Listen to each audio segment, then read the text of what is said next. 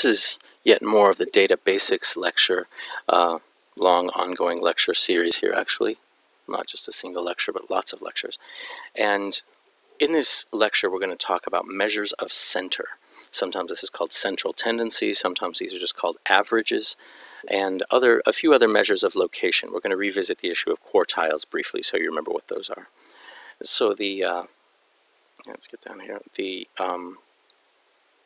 learning objectives for this are to learn to calculate and interpret measures of center, including the mode, the median, and quartiles, the mean. We're just really going to talk about the mode here. The mode is super simple, but we're going to talk about center first and why we bother with this.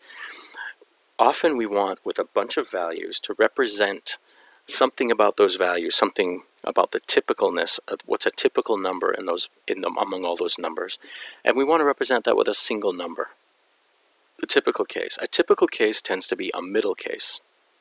And this is an important little thing to remember. Typical equals middle. And this is much like representative democracy. So you want, or often, Americans want to elect somebody to office who looks like they do, who acts like they do, who has their thoughts and their attitudes. So you want someone who represents you. So you want your city councilor to represent your neighborhood. You want him to understand and be like you.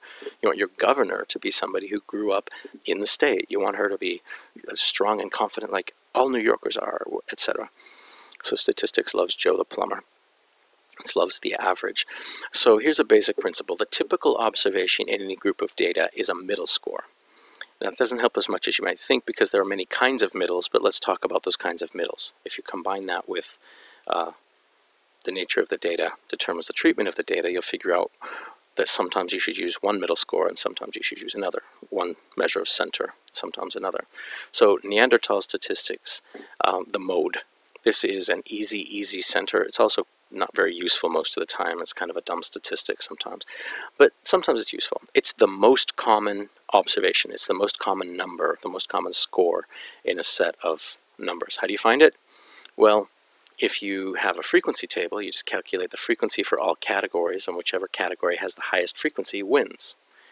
If you don't have a frequency table, you just find what's the most commonly reoccurring number here. But with a frequency table it's easy, just look for the highest frequency. In a histogram or a stem plot or a stacked dot plot or anything like that, you can just look for the high point. The problem is there could be multiple high points, and that's one of the problems with the mode, is that you can get multiple answers, and which leaves us in a weird mathematical place. So find the mode of 24 students' time to graduation in years. Well, let's break this down. You've got 2 3s, 1, 2, 3, 4, 5. You've got 5 4s. You got 1, 2. You only got 3 5s, so that's not it. 1, 2, 3, 4, 5, 6 6s. So that's it. 6 is the mode. 6 is the most common number. So the modal time to graduation is 6 years. So it can be useful sometimes, but not that much. We're not going to use it much. It doesn't tell us very much. It's based on only a very small number of values. It's mathematically pretty unpredictable. You can have lots of modes or 0 modes. And you can have really flaky things influencing what your mode is. And you don't want unpredictable, silly things influencing your measures of center. So we tend to prefer the mean. The mean is much nicer for us. And if we can't use the mean, we prefer the median. If the data are, for instance, highly skewed or have some extreme values to them.